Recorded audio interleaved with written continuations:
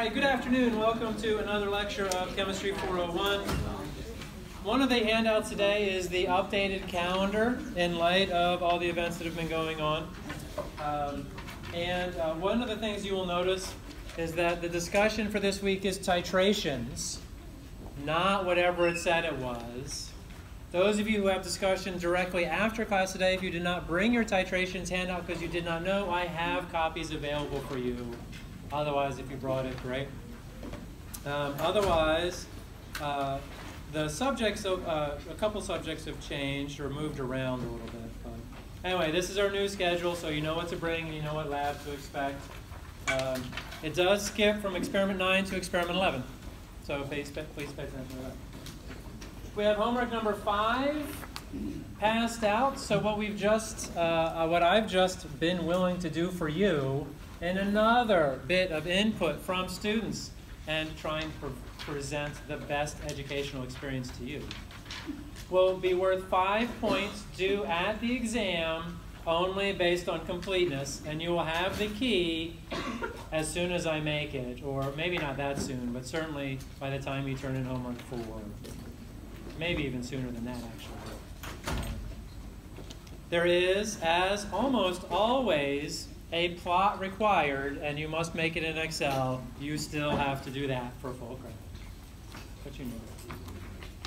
Well, where were we? We had finished chapter 17. We were about to start chapter 18. Chapter 18, thermodynamics, the science of energy transfer, just like it says.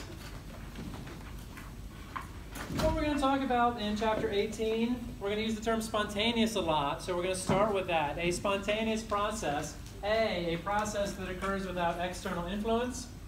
B, a stretched rubber band will spontaneously contract. This is not the sum full total demo, but this is, most of my demos go about this intricate. Done. Did it contract? Spontaneously. In order to stretch it, I have to do work. Not spontaneous. I release my force, my holding it. It contracts. A stretched rubber band will spontaneously contract. So that's example 1 of a spontaneous process. Not chemistry related, but physics related. All right. So C, chapter 15, 16, 17 definition, a chemical reaction that occurs in the forward direction has a large K value. Actually, that's not correct.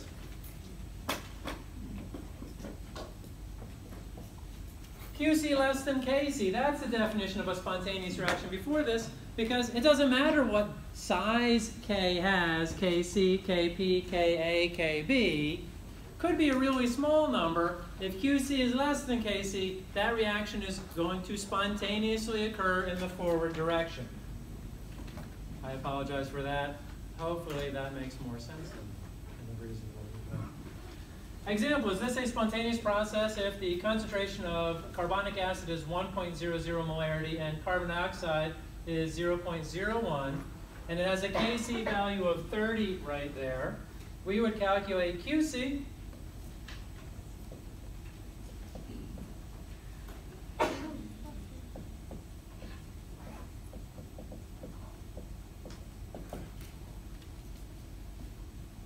First power, everything looks good there.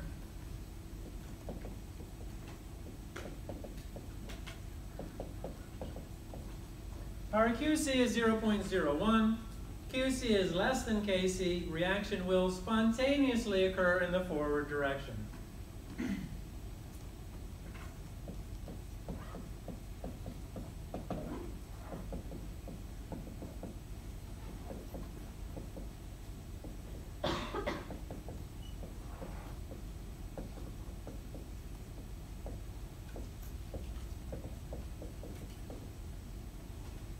QC is less than KC, reaction will spontaneously occur in the forward direction. Let's start this. So the first thing we want to say is that chapter 15, 16, and 17, dealing with equilibrium, equilibria if you will, and chapter 18 are dealing with the same subject. We're going to use some different terms and we're going to use some similar terms as we talk about it. And we just want to touch base with what we've already done. Any questions so far? Chapter 18 definition, a process that lowers the free energy of the system. That is going to be our new definition of a spontaneous process. And we'll start with this statement: nature is lazy. Nature, chemical reactions, etc., anything really, always moves to the lowest, well, the term we've used before was the lowest energy state. We're changing that by inserting the word free, and everything will now move towards the lowest free energy state. And we'll talk about what that means. So nature, chemical reactions, everything really,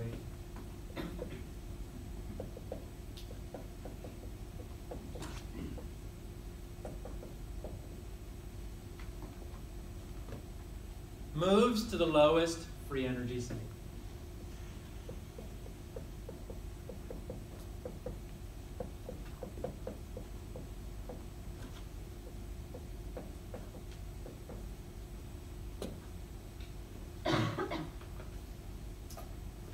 Sorry, that shouldn't be a period yet.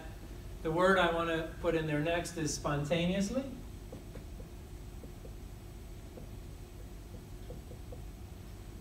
Now I can put my period in there. And the next thing I want to say too is that equilibrium, the thing we've been talking about in chapters 15, 16, and 17, equilibrium is the lowest free energy state, as we will see.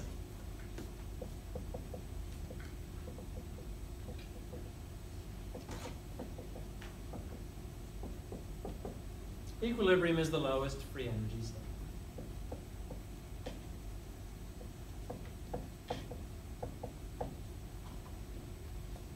And it'll turn out that free energy, more or less, only matters when you talk about science, like physics and chemistry and biology. We'll talk about free energy quite a bit. If I was to talk about the free energy of this pen, it's actually simpler not to think about free energy and just think about energy in general. We'll add the free energy part because it'll be important mostly for chemistry and then biology and then somewhat in physics as well. Anyway, but so your fallback position, just like in Chem 400 moving to Chem 401, everything we've already told you is true. We're just going to the next level on this energy thing right now.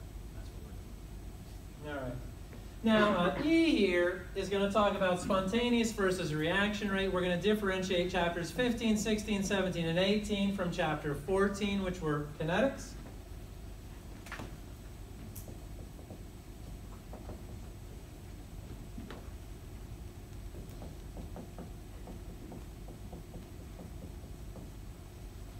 So that's the first one. Chapter 14 was kinetics. And for spontaneous, whether we talk in terms of thermodynamics, chapter 18, or QC versus KC, you're always going to determine if a process is spontaneous first.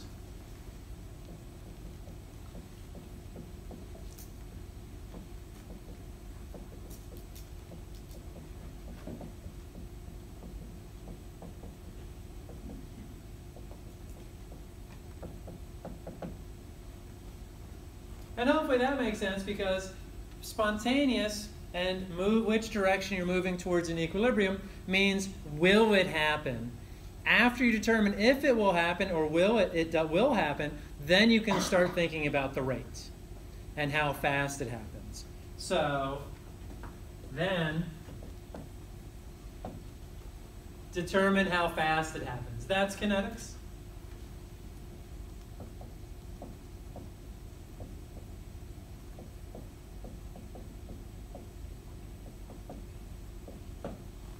Then you can think about it, or then you can determine how fast it happens.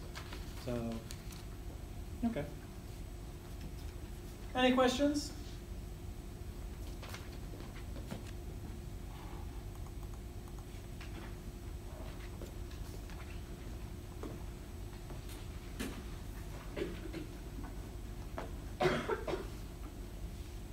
Okay.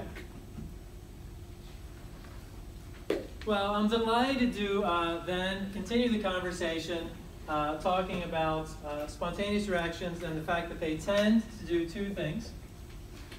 They tend to disperse energy, and under dispersed energy, we're going to put first, exothermic reactions tend to be spontaneous.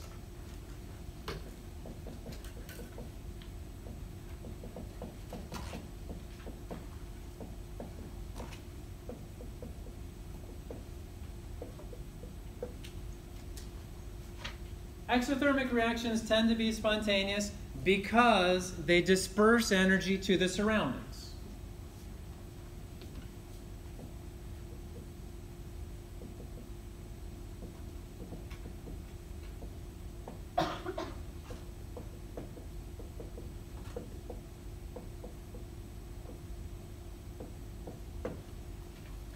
And the surroundings in the system, these are terms we started in Chemistry 400. In Chemistry 400, I suggested, and we'll still do this in Chemistry 401, that we will focus on the reaction, which will be the system, and then when the reaction has a negative delta H, that's the reaction giving off energy, and that energy is going to the surroundings.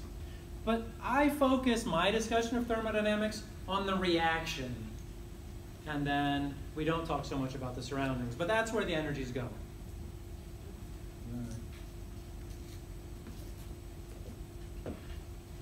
Another way of dispersing energy is to disperse energy to different energy states. And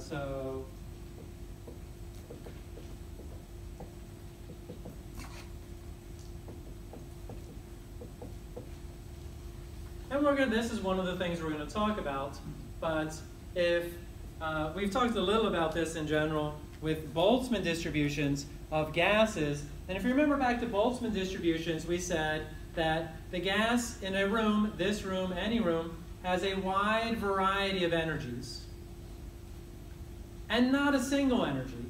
And that's going to be related to this. So there's going to be dispersing energy to different energy states. So matter, or what's this? The same amount of matter with more energy states is dispersed energy. Colon, the same amount of energy with spread over multiple energies. Hold on, I screwed that up. The same amount of matter dispersed over multiple energy states.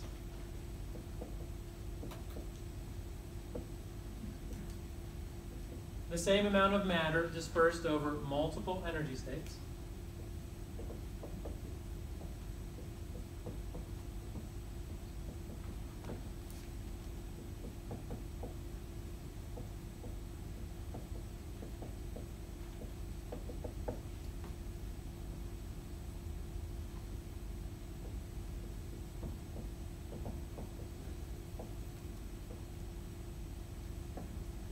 Will be more dispersed energy, and that will tend to be spontaneous. B is a little different because it mentions energy and matter, and so we'll have to think about that as we go. But in general, more dispersed will tend to be spontaneous. 2, I'm going to talk also just strictly about dispersing matter. Dispersed matter is matter that is more spread out.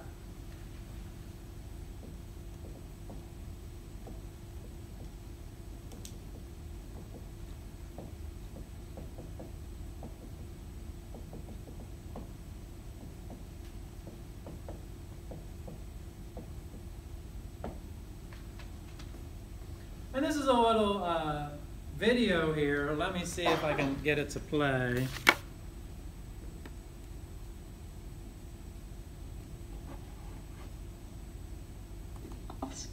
Gas in the filled flask will move spontaneously to the empty flask by its molecular motions. Eventually, the distribution of molecules will be even throughout the flasks. The final state in which the matter is more dispersed is much more probable than the initial undispersed state. So an example, animation, if you will, of dispersal of matter. So do I have the picture with the matter in both sides on your handout?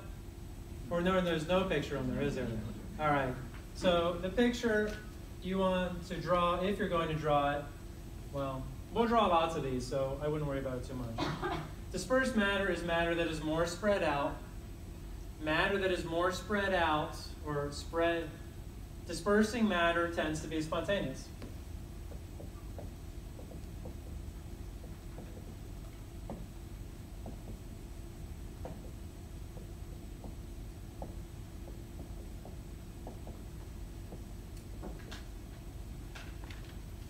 Question, Travis? You think dispersing matter tends to be spontaneous, say matter tends to disperse itself naturally, or it's those things that lead to a more spontaneous reaction between those gases? So matter tends to disperse itself. Okay. So no, aside from reactions. Okay? Yeah, and this is, so there's no reaction going on here. You open this valve and matter disperses itself. We'll talk about how matter disperses itself through reaction as well, but there needs not be a reaction.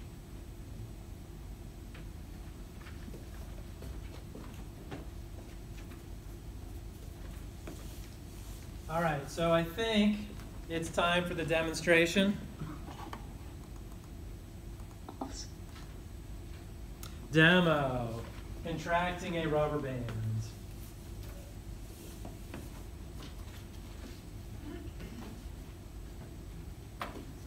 So here's how this demo works. We've already talked about the fact that as a rubber band contracts, it is spontaneous. Yes? All right, so here's what I want you to do.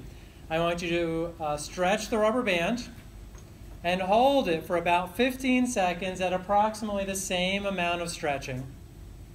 And then you can watch this if you will and then do it. I want you to take the rubber band, place it on your upper lip. And then, without letting go, allow it to contract against your upper lip. On your marks, get set, go. And tell me, does your lip feel warmer or cooler? Or no change? Do it again. Or actually, do it this way as well. And tell me, either way, when you go this way, you should feel a little bit of warmth. When you go, and if you let it equilibrate and then you go like this, it actually should feel a little cooler. How many people can feel that? All right, many of you. Question? Why does it feel colder if you just move the rubber band? Why does it feel cooler if you just move the rubber band? That's exactly what we're talking about. But the first part is, so you have a stretched rubber band. It's going to spontaneously contract. Now, that's one part. Contracting rubber band.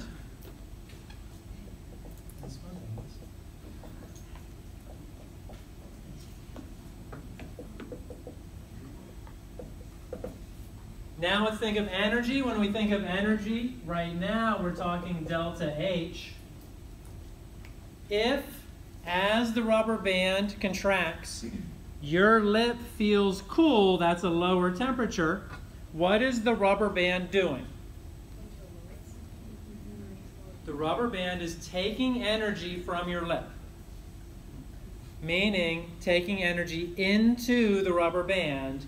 Is the contracting of a rubber band exothermic or endothermic? It is endothermic. So delta H.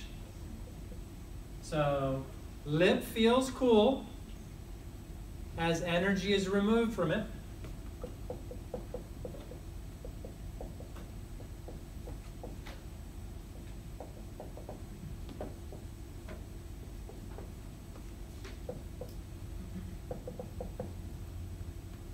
That energy goes into the rubber band.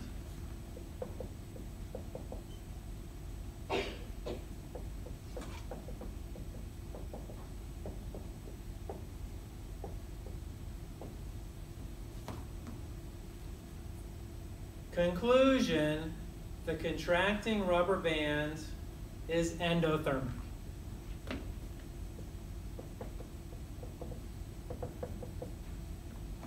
Or, yeah, the contracting rubber band.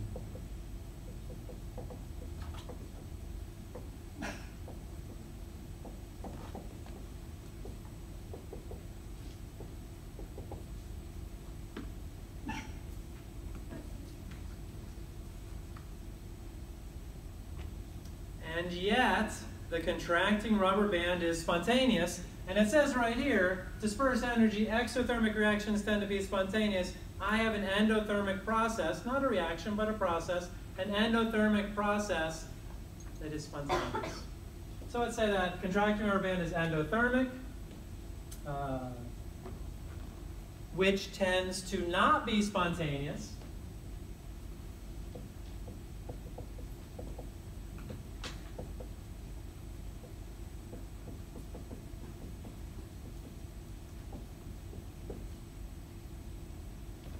Yet, this process is spontaneous. Is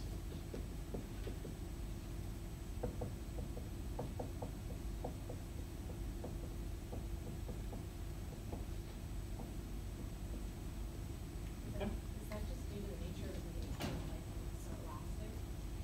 Or is that? So is it due to the nature of the elastic? The short answer is yes. The next question is how, though? And now I have to relate it back to dispersal of energy or dispersal of matter. I'm going to relate it back specifically to dispersal of matter and say that dispersing matter tends to be spontaneous. And I'm going to attempt to prove to you, nothing up my sleeve, that as the rubber band goes from here to here, the matter is dispersed. And then after this little demo, we will then quantify with numbers what I mean by matter dispersal. And we're building up to the concept of entropy, which is a little bit of a complex concept. So we're starting here anyway. But that's what I'm going to try and convince you of next, is that I'm dispersing matter, which tends to be spontaneous. Even though endothermic tends to not be spontaneous. And then we'll talk about the competition between things that tend to be spontaneous and things that don't, and who wins. So anyway, so then next what I'm going to do is I'm going to attempt to draw for you underneath there on the left the rubber band in its stretched position, compare it to the rubber band in its not stretched position. In the stretched position,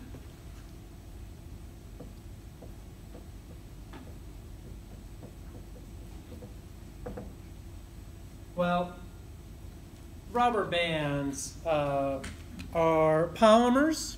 They're typically rubber from the rubber tree was a specific type of polymer.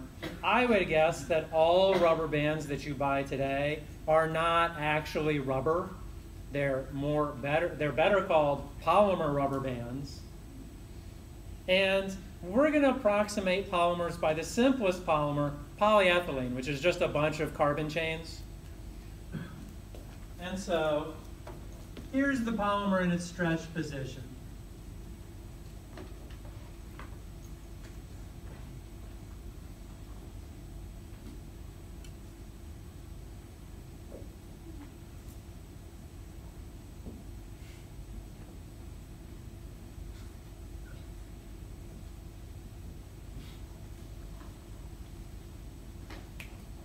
And if you remember, I don't know if you remember from our, did we do the polymers lab last semester? Yeah, we talked about polymers, and those polymer chains are extended and pulled taut. They have no degrees of freedom. They cannot move. That's hard to tell from the picture, so that's why I'm going to write it on it. So these polymer chains are extended and taut.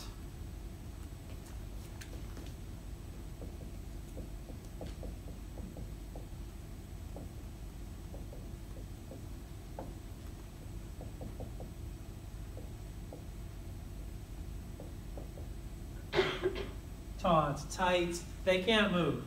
They can't really move.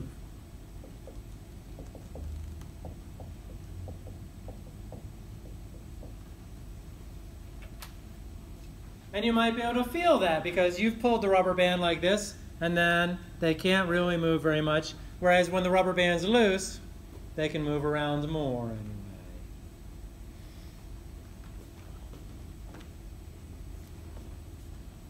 Very few positions.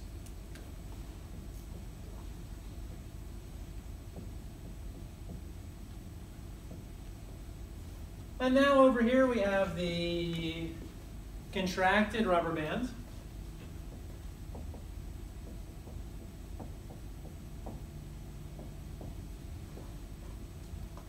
And maybe just as a first approximation, I'll show you that it can move around. There are lots of positions that each of those carbons or each of those polymer chains can hold. When I attempt to draw it, the way that you can tell that they have many positions is that they are not what are called stretched zigzags.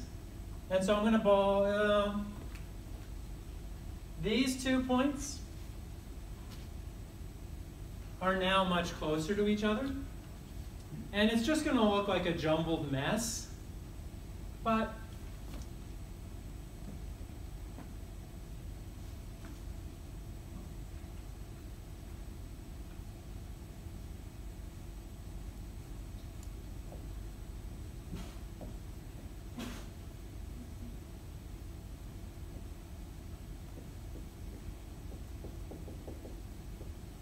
and I don't know if I can convince you of this with these pictures, and that's maybe why I'm moving this around in a dangly kind of fashion right now to attempt to convince you. But each of these polymer chains has many positions.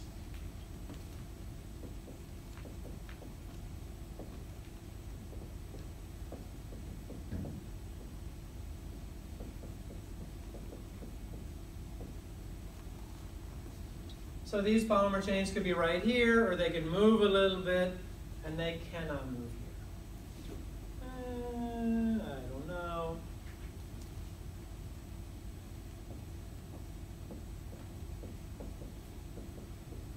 Many states, and that's a term that we're going to start using. I'm introducing it now. I'm just saying that the rubber band could be here, it could be here, it could be here, it could be here, it could be here. And even though they're closer together, because they have more positions, they are more dispersed. So this is the more dispersed state.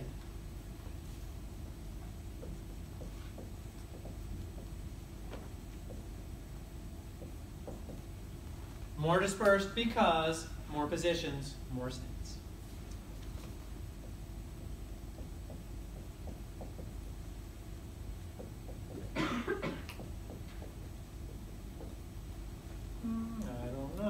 Question, Marissa? So the definition you have that dispersed matter is matter is more spread out, but is it actually matter that has more states? Question. It's the definition I have is matter that is more spread out.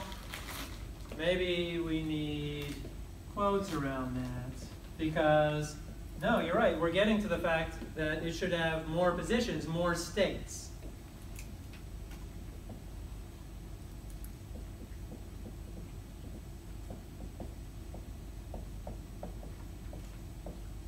And we're going to develop this idea further. Nice addition. Thank you, Marissa. Because actually, spread out doesn't work here. Actually, they're closer together. I get it. Any other thoughts or questions? I think that's most of what I wanted to say there. Yeah.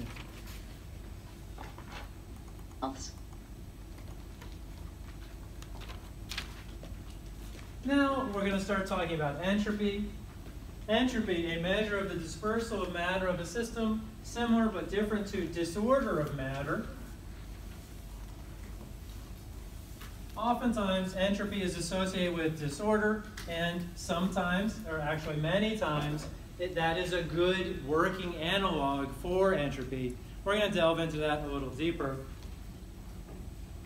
We'll start off with the idea that entropy is a state function. What does it mean if it's a state function as to the pathway between the beginning and end points? Does it matter how it goes from the beginning to the end point as far as the change in entropy. It does not. That's what a state function means. And what it means chemically for us is that if we start with reactants and end with products, it doesn't matter how long it takes or what path it takes. We can think of the energy of the reactants, the energy of the products. In this case, the dispersal of matter of the reactants and the dispersal of matter of the products, and we don't have to worry about the in-between phases. What happens in between? So entropy is a state function. Value of entropy only depends on initial and final states.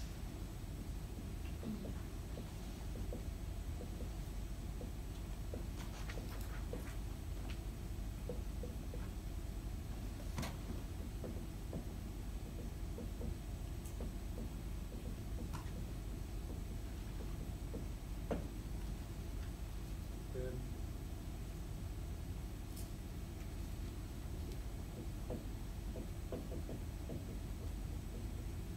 Here comes the heart of the definition, however. Entropy is a thermodynamic function that increases with the number of energetically equivalent states to arrange the matter.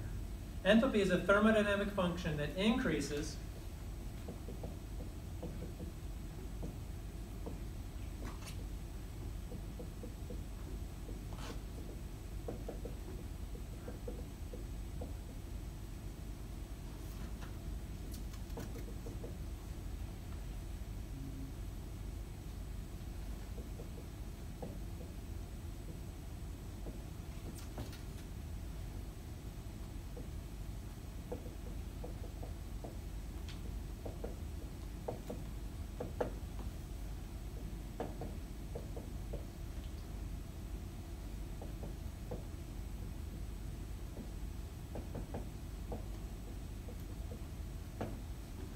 Entropy is a thermodynamic function that increases with the number of energetically equivalent states to arrange the matter. And before we get to symbols and units, there's one other thing. Do you remember for delta H? Maybe you do, maybe you don't. Delta H, we said, there are no there are no absolute values of the enthalpy. We will only calculate changes in enthalpy. And so we use this delta H formation thing. Each of the elements had their own zero. For example, delta H formation of oxygen gas was 0. That's different for entropy. Entropy, there are absolute values. And so what I'm going to put up here next is called the third law of thermodynamics. You do not have to know that name.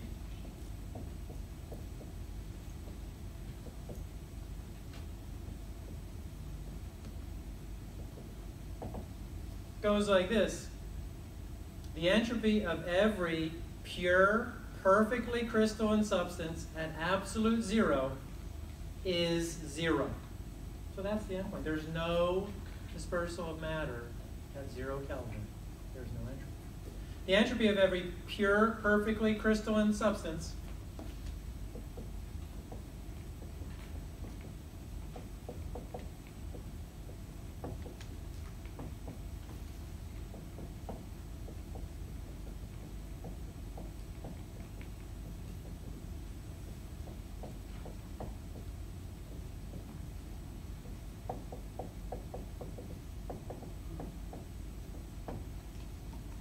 is 0. 0 entropy at 0 Kelvin. If it's pure and perfectly crystalline, in theory, you don't have to be in that state at 0 Kelvin, but if you are, your entropy is 0.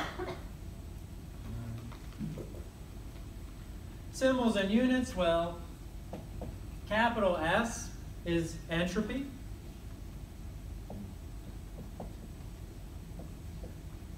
S naught is standard molar entropy.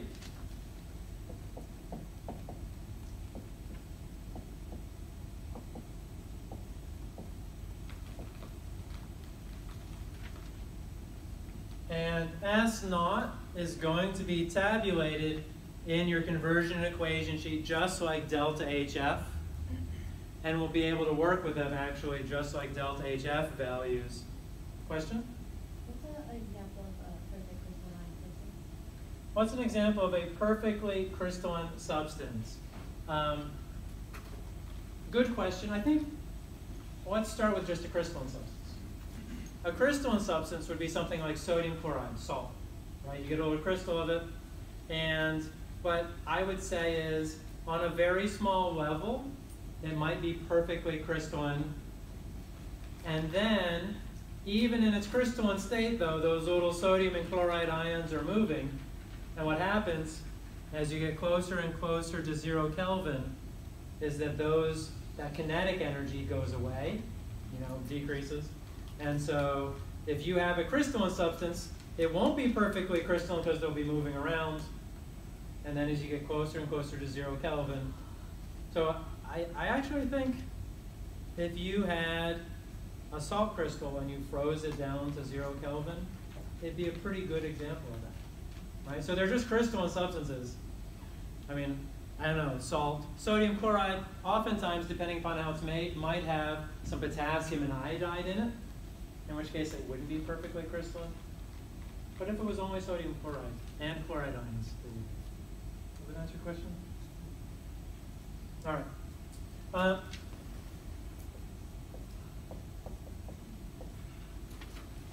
Just like delta H reaction, we're going to be interested in calculating delta S reaction. And this will be products. Well, I'll just write it out.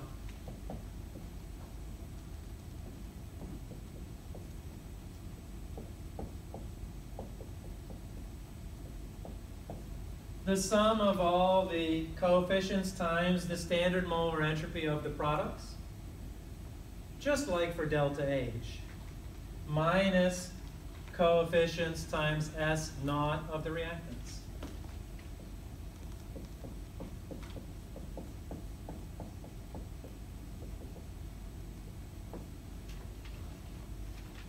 And again, we'll do this quite often. Not quite yet. It says units. I'll give you units next. And even though they should go down here, I'll put them up here. Units. Joules per mole Kelvin.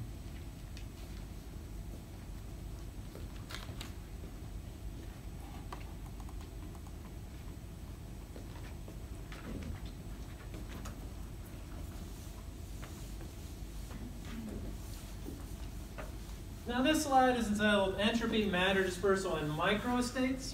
We've talked about states. And the only difference, they're still states, but they're going to be for just a very small number of particles. That's why they're called microstates. If you deal on any real basis with the gas in this room, you're going to have moles of gas, which is 6.02 times 10 to the 23rd. That would be a macrostate.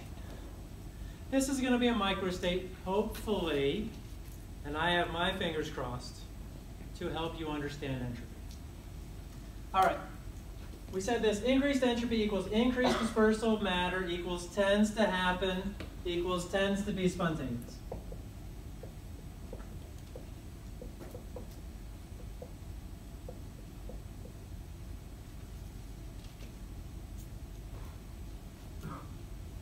And here I have an initial state, and here I have possible final states with a little valve in here, similar to the gas example I showed before. And at the beginning, we have 4 particles in this left one. And in the end, we could have 4 in the left, 4 in the right, or 2 and 2. At least as some of the possibles. There's also 3 and 1, 3 and 1, or 3 and 1. So there's two states shown. And there are 4 particles, 1, 2, 3, 4. Are those numbers big enough so that you can see the 1, 2, 3, 4 on your handouts? Maybe. Just barely. We'll have to work on that. And the question is, why do gases expand to fill all the available space? And the answer is because the entropy increases because there are more microstates. And what I'm trying to say is having 4 in the left or having 4 in the right, there's only one microstate.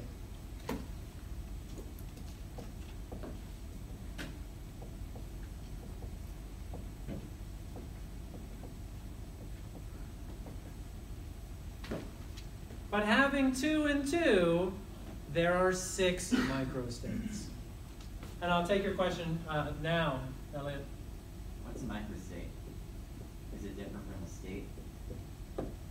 Good question. What's a microstate? The answer is, it's not different than a state. I guess the only difference is we will actually put like 4 particles, as opposed to like a regular state that we study in chemistry has moles of particles. So think of a microstate as just a close-up that allows us to think of the number of states. So for example, if we put a mole of gas here and tried to count how many different ways there were to put it in, we couldn't do it necessarily. We'd have to have some higher math. So think of this as a proof of concept, but otherwise it's no different. I don't know if that, does that sort of? Yeah, I think that makes sense to me. It's like, what's nice about this, and then I'll take your question, Kate, is if we have 4 particles, then I can actually have you plot out all of the states and draw them.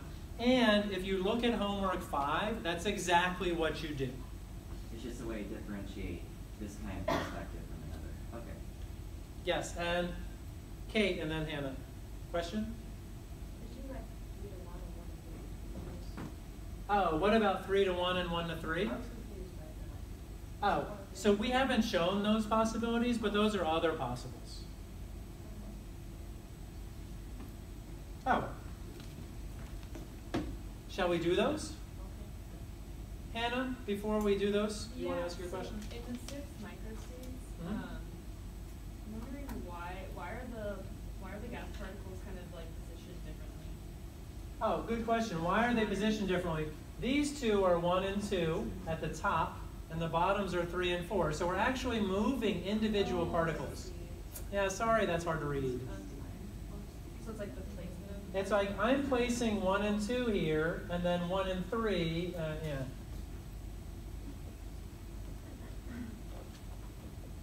So I'm systematically moving the particles to get an idea about the states, okay? All right, so now, Kate, your question was, what if there's 1 particle in left flask? And I apologize for this. Instead of drawing flasks, I'm just going to draw a circle with a line connecting another circle.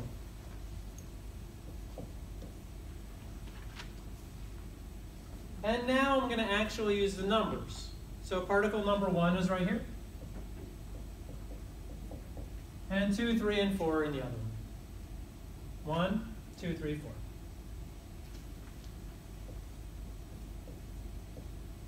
4. Now 2, and 1, 3, 4.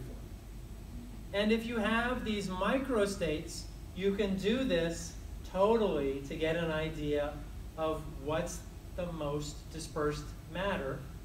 And the most dispersed matter, the matter that has the highest entropy, will have the most states.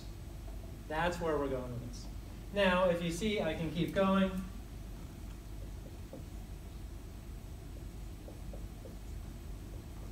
I'm putting 1 particle at a time in the left, and I'm putting all the other particles on the right.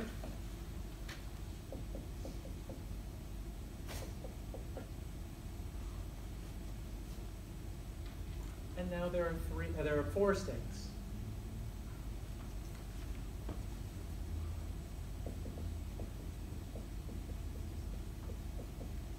Now we can do 3 in the left flask. How many states or microstates do you think there will be?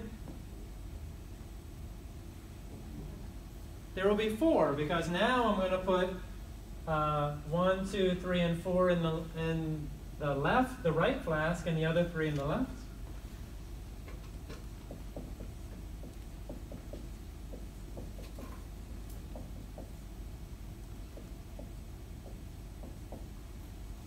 Put one particle on the right one and the other three go on the left.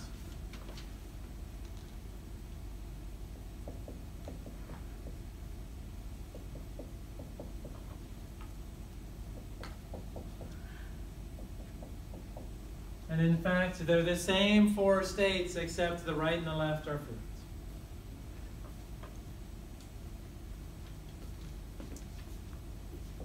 Four states. Also called microstates. Four states. And six states. Which has the highest entropy according to what I'm telling you? The one with the most states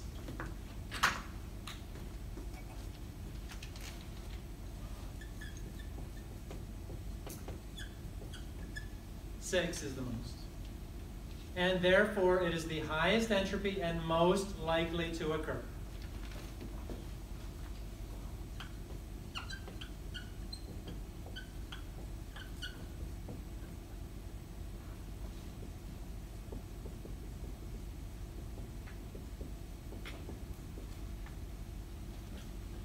Marissa. Oh, isn't the bottom one the most likely? Well, the bottom one has 1 and 3 versus 3 and 1. Those are different. There are 8 states, but I would say, well, are these two the same? Yes. Or are they different? And so what I'm going to suggest for now is that they are different. And that, well, so are these different? No, these are all the same. Those are 2, 2, 2, 2, 2, 2. This is one state. And what I'm trying to convince you of, we're working on it, I'm working on it, you're working on it too, is that with 2 in each of them, that is the most dispersed and most likely state. Just like in that picture before where I had a gas in one bowl, and it moved over so that equal portions were in each bowl. If these are different states from these, then having 1/3 of a mole and 2/3 of a mole in those 2 flasks would be different states as well. And I'm going to suggest that that probably, well, we're working on it, but with a gas, a mole of gas, you would guess that 1/2 and 1/2 was the most probable state. And that 1/3 of the gas versus 2/3 of the gas would be different and less likely to occur. It is more likely to occur if it has more microstates. One microstate, a different microstate, Why are those 6 different ones? Like the bottom, the top one is like 1, 2, 3, 4, and the bottom one is like 4, 1, 2. let's come back to these. If I have 4 in this, and I open this valve, what are the chances that all 4 of them are going to go over here? Don't they technically even out? Don't they never go different sides? Don't they technically even out? Yeah. Because Yes. area. That's what I'm trying to convince you of. So that doesn't fit in that criteria. So then why did we divide them up like that? Why do we divide what up like what? Like this and this being different? Yeah. Aren't they the same since they're marrying each other? Let's do a different thought experiment. Let's say this room has air in it and the hallway doesn't. Would it be a different state if all the air was in here or if all the air was out there? Would you experience that as a different state? That's what I mean. I mean that this one is different than that, and that these are both very unlikely. And it's harder to see that because there's only 4 particles, and so I would suggest that these are also different states and less likely than this. And in the same way that if we had a room right here with air in it and a room out there with a vacuum, with no air in it, what would you expect the final state to be? Exactly half and half. And all the air in here versus all the air out there would be different states. And I see that difficulty, and I don't know if I've convinced you, but where do we want to be with this? I want to convince you that when you think about these little particle things, that the state, that these are all equals, these are all the same because they've all got 2 and 2, that these are different, and that the ones with fewer microstates, states in general, are less likely to happen. But don't those have, you're saying this is all one state that's the same, but still 2 and 2? One state, less likely. Like I would, and what we can say actually is that this state is 6 times less likely than this. These 2 states have equal likeliness, and both of them are not very likely. These are a little more likely because they have 4, and this is the most likely because it has 6. But I have to convince you for this to work that these 2 are different states, and that these 2 are different states. I'm just wondering why we're not counting each of those states individually. Like why aren't there, those are 8 Oh. different microstates, so there's 6, and you're telling us that the one that has the most microstates is the most likely, and that's 8, so that doesn't make sense that that would be the most likely, even though logically it is the most likely. It's 1 and 3 versus 3 and 1. All of those 4 are 1 and 3. All of the other 4 are 3 and 1. Right. Well, One particle in left All is the the ones- state. all of the 6 are 2 All and of the 2. 6 are 2 and 2. Exactly, so that's 2 and 2 is the same. Yes. 3 and I 1 don't is not think the it's How about this? One. I'm going to call this state 2 in the left, and then they're all 2 in the lefts. that doesn't. That may or may not help.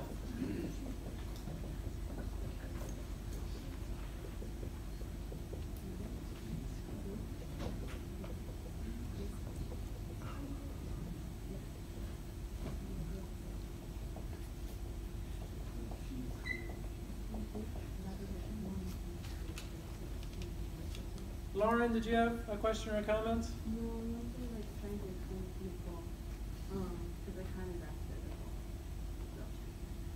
I mean, where we're coming at this, which is interesting, I think, is we know what the answer is in macroscopic systems.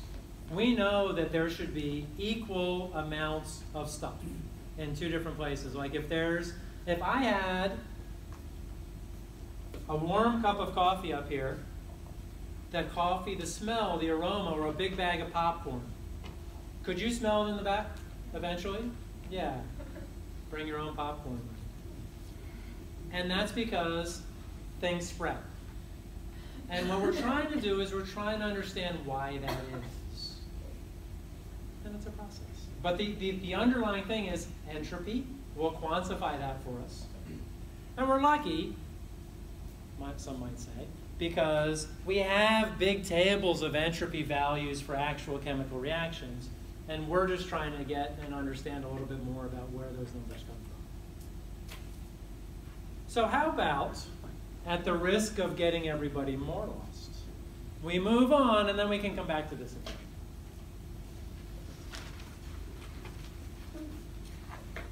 So we basically just use the concept of microstates to help understand dispersion. So the idea, yes, Anna, is to use the concept of microstates to understand dispersion of matter, start to quantify it, and then move back to those S0 values and hopefully understand them more. It's a process.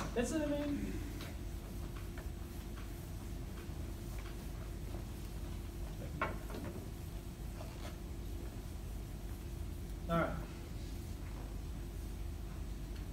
So now we're going to put an equation to it. It's a very famous equation, the Boltzmann equation.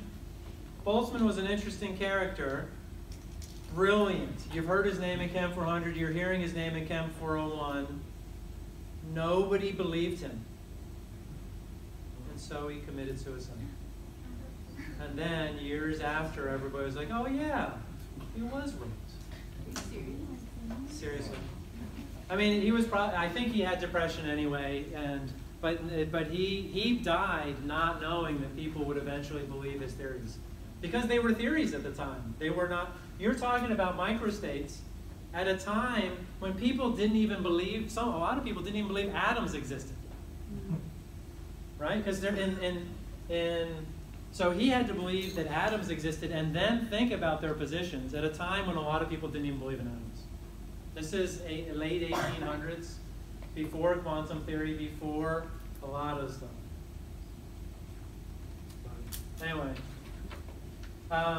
Anyway, he came up with this equation. It's actually on his gravestone, his little statue too. But a couple things. This is little k. Little k is something different than the rate constant. Little k in thermodynamics is called the Boltzmann constant in his honor.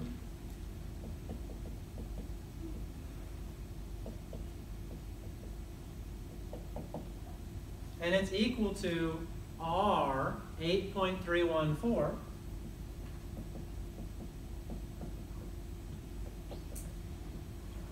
over Avogadro's number 6.022 times 10 to the 23rd.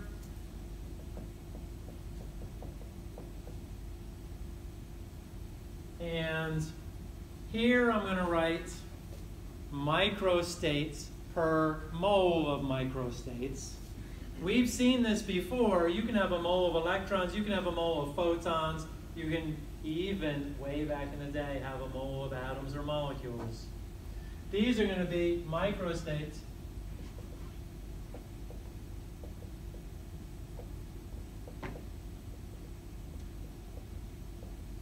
per mole of microstates. That gets the moles to cancel out there, by the way.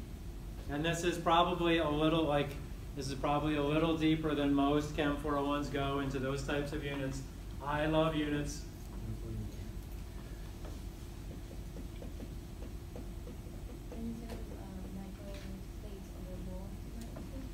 Right, so see those moles down there in the denominator of the denominator, and see the moles in the denominator of the numerator? We're going to end up with joules per microstate Kelvin.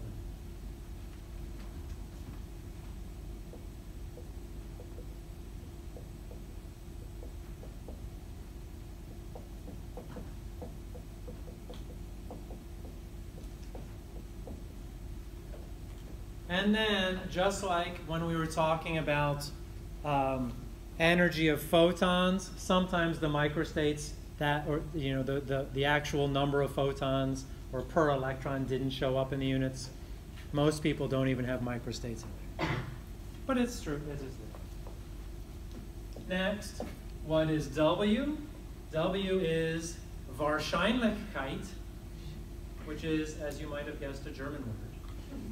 That largely means probability. We don't need to know that. What we need to know is it stands for the number of energetically equivalent ways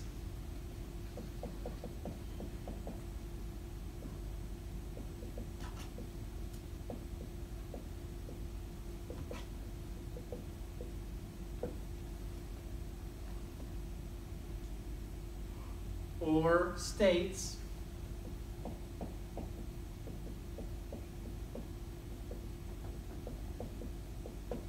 or microstates, they're all equivalent thing or equivalent terms, to arrange the components of a system.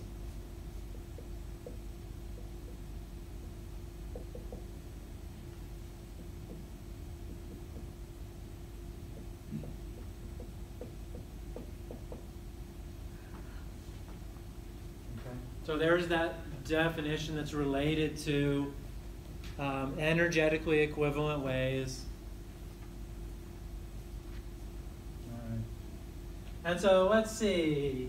We have 1, 2, plus 4 is 6, plus 4 is 10, plus 6. We have 16 possible ways to arrange these 4 atoms.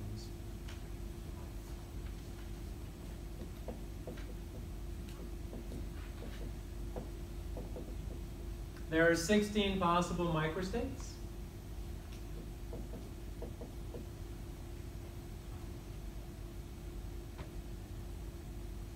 the probability of getting 4 in the left.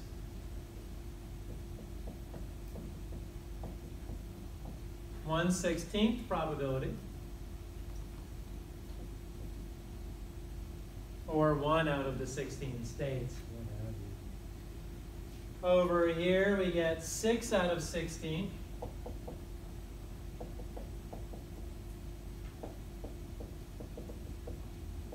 Probability.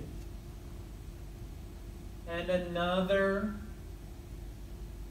definition or used, a way that W is used is as the word probability.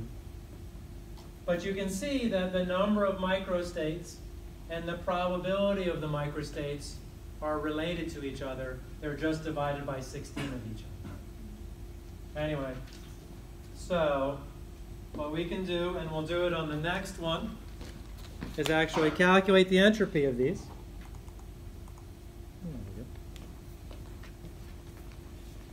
Oh, sorry. We have to finish up on this one for a minute.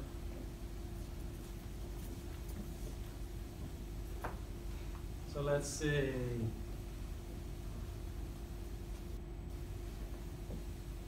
Delta S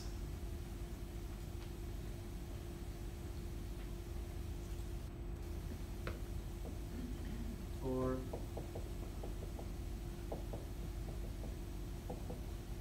4 in the left to 2 in the left.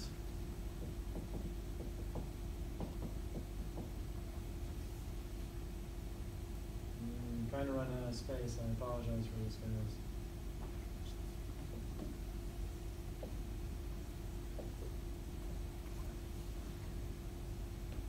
So this is going to be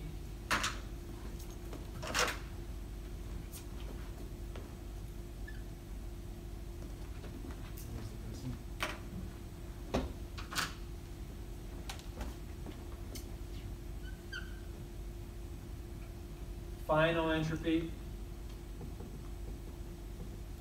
initial entropy,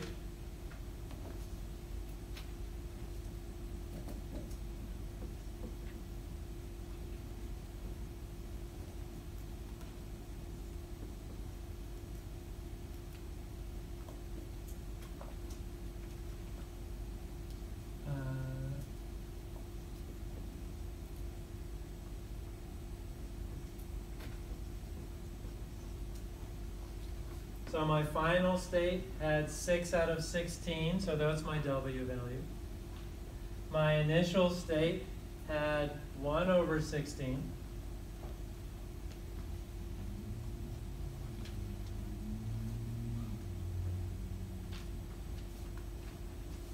If you have two natural logarithms with minuses in them, what can you do with them? You can divide them. So had we used the 6 and the 1, really the 16s cancel out when you divide them out. Anyway, if you do this,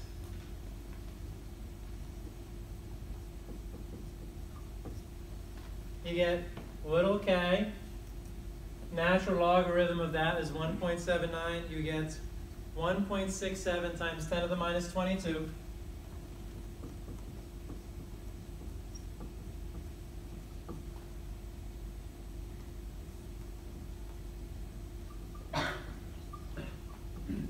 Joules per microstate Kelvin.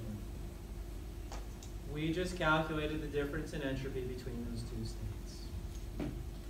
Kate, and then Aaron. When you say 4 to the left, 2 to the left, what do you mean by 2 to the left? Oh, see how in each of these states there's 2?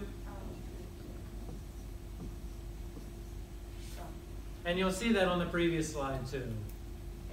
Aaron? Is there like a shorter way to write microstate? You just gotta write it.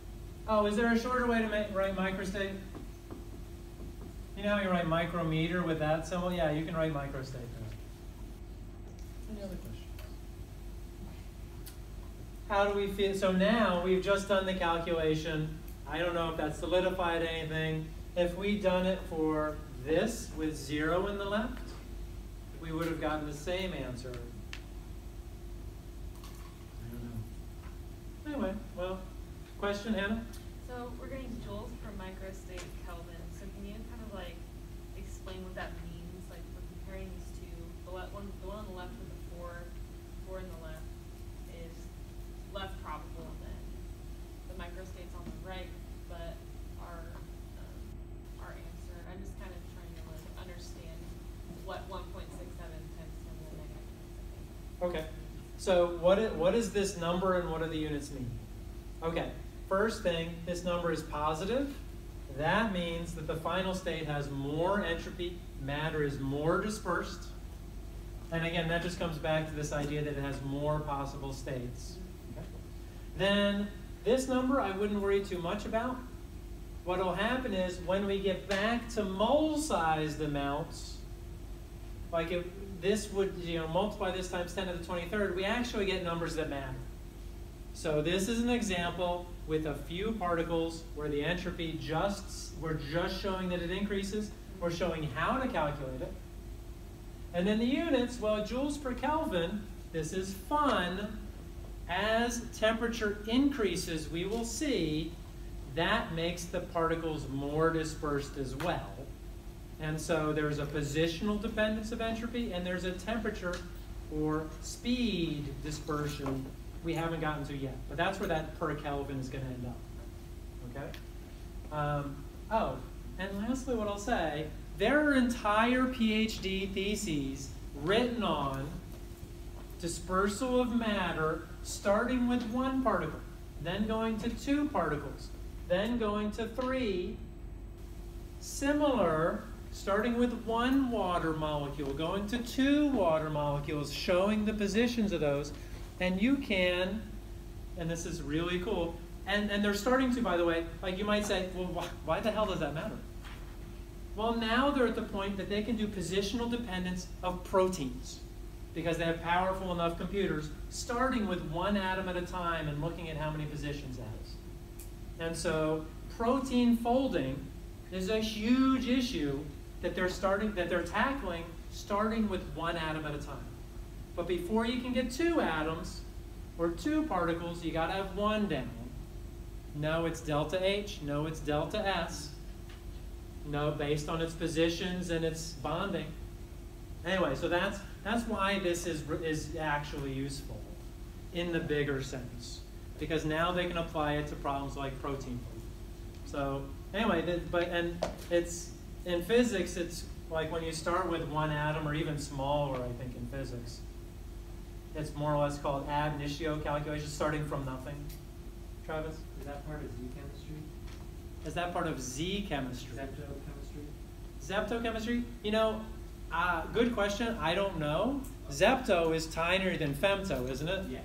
So I think this is bigger than that. Like this is, we're starting on the atom scale. And atoms are in nanometers and tenths of nanometers. And that's enough for most of what we do. And I have to say, almost all of thermodynamics was developed before they knew about atoms. They were theorizing that they existed and thinking about their states. And then, so I would guess not, but I'm not exactly sure. Yeah. Yeah, the farthest I've gotten is femto, seconds, and things like that. Any other questions about this? Yeah, Logan. I'm understanding the difference in probability between, 4 and 1 versus 2 and 2. Can you help us get to the point of understanding how it becomes basically a law that things will disperse equally instead of a probability? How does the probability get so extreme that we would expect never to find anything other than equal quantities after? Let's talk about 20 particles then. Yeah. And so, I guess you're going there already, huh? yes, it's like you guys are perfect. Okay, so now let's go to 20, because it's still not moles, but let's look at the statistics of 20, and we won't calculate these. I will present the results, and the results will look like this. So 20 in one versus none in the other, still one microstate.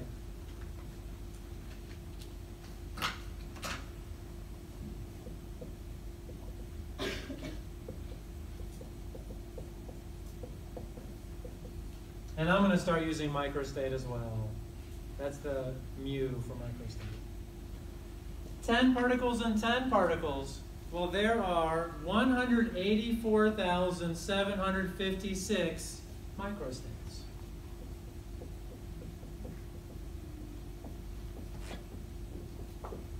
You should see all the sheets of paper I have at home to prove it. No. There are formulas for this stuff too. So this is just for 20 particles. And it's that much more probable to get a 50-50 split than 20 and 0. Then you put a mole in there, and it goes up exponentially.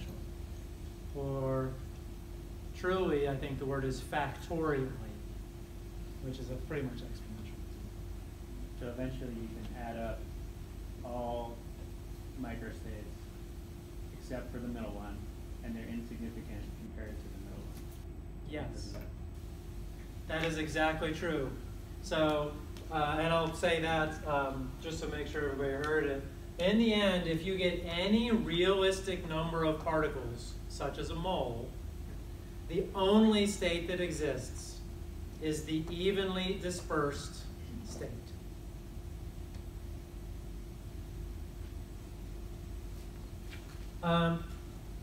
Conclusion. And actually, I should check my notes more. It says that too in here. Conclusion. Evenly distributed or dispersed matter is most likely, or vastly most likely,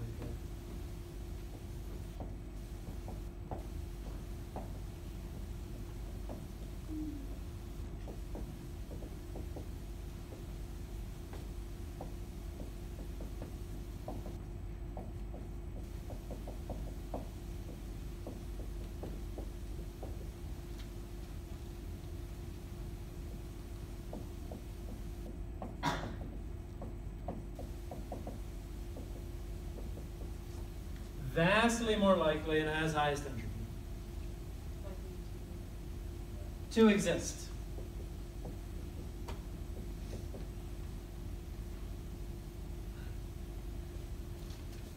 And in fact, way back in the day when I first started teaching Chem 401, one of the discussion assignments was literally to have students bring in 100 pennies and flip them 100 times and count up how many heads and how many tails they got and prove, even for 100, how narrow the distribution is around 50-50.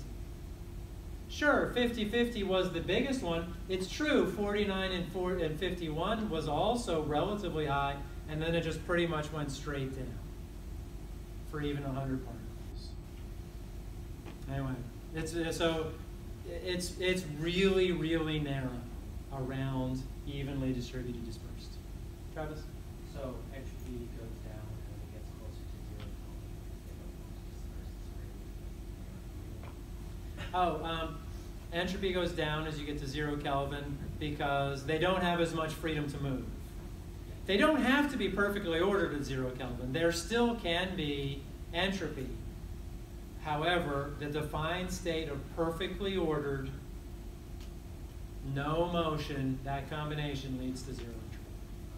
Yeah, in fact, so not that you can get to 0 Kelvin anyway, but if you could, a lot of things would still be not have 0 entropy because they wouldn't be perfectly ordered.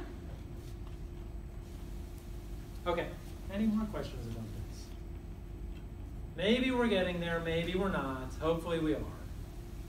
The most dispersed state, well, we have another example coming up anyway. Let's tackle that one next. Mass dispersal and temperature.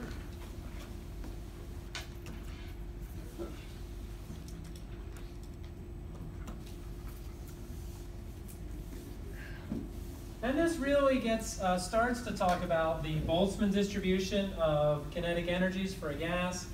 We saw that they were very dispersed. There was a distribution, of course, too.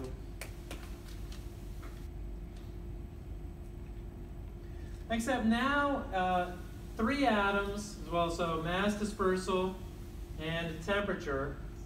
Let's put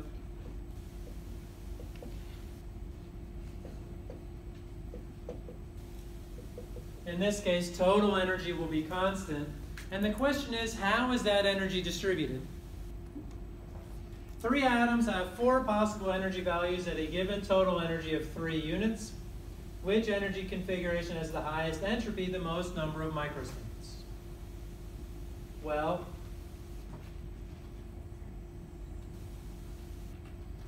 these 3 all have 2 particles, atoms if you will, with 0 and the other with 3. I'm saying all 3 of these are microstates with the total, so equal energy. And these are all one type of microstate.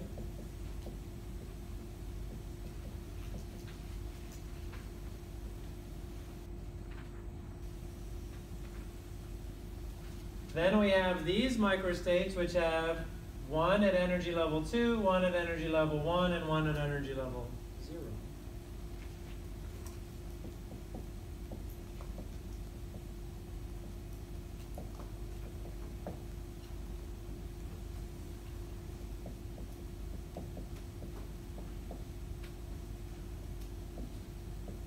And then there's a third type that has all of them out in the line.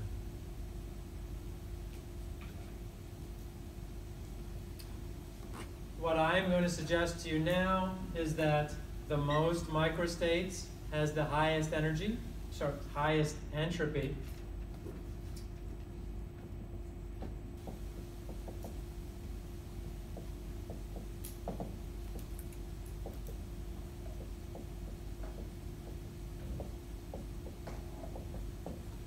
That has the highest number of possible microstates. And further, that it has the most, or let's see, it has atoms in the most different types of energy levels.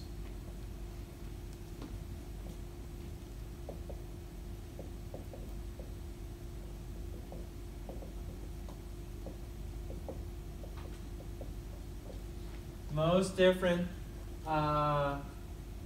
energies.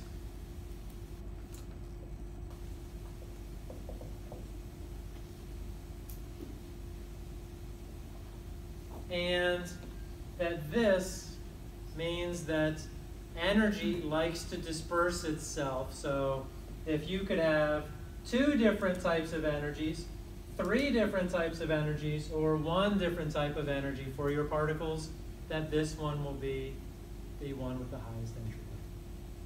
Matter likes to disperse itself to the most different types of energies of energy. And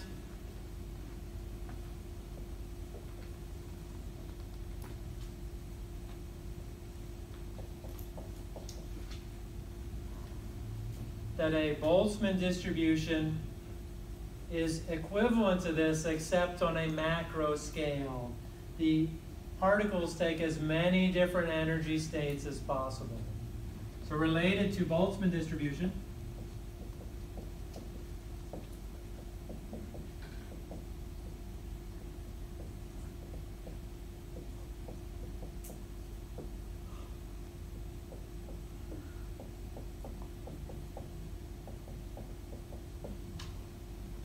and the Boltzmann distribution was fraction of particles versus kinetic energy, and they were widely distributed.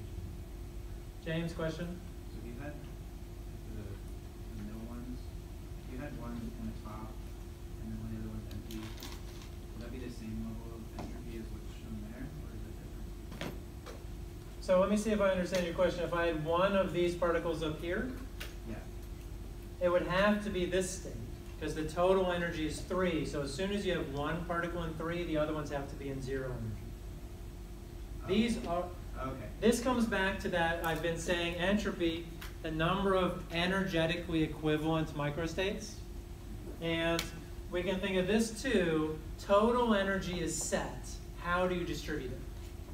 Right? And And when we did Boltzmann distributions, we said kinetic energy was proportional to temperature. Temperature sets the distribution, or sort of how much total energy there is. Does that answer the question? Any other questions? Yes, Bronson? On that second one, the one you say that has the most possible, Yes? some of them are mirrored exactly the same like we were doing the last one. How come here it's going to be like the same state? Okay. So so this is similar to the last one. If we say, Just like the dots or like the atoms that you're referring to Mhm. don't hit the same points like how we were looking at them before. I mean, they are in the same levels, but they're not hitting the same points. so this microstate might be called one atom with energy 2, one atom with energy 1, and one atom with energy 0. And then all of these would be the same type. Okay. That's how they're the same. And I get that that's a process to Yeah, get to. the way we were looking at it before with the class, you said 2, 2, but then when we draw them out ourselves, Ah. they didn't mirror each other exactly the same. I thought it mattered. It doesn't it didn't matter which two were on the left and which two were on the right, just like it doesn't matter which one's on the top or which one's on the bottom. So they are similar. Now, okay, one more minute, I apologize. What do you have to know for the exam? Pick the choice with the most states, microstates, ways of putting them in. Those will always be the ones with the highest entropy. Done. Thank you for your attention. We'll keep working on this. I have a good It's a- question. Just a second.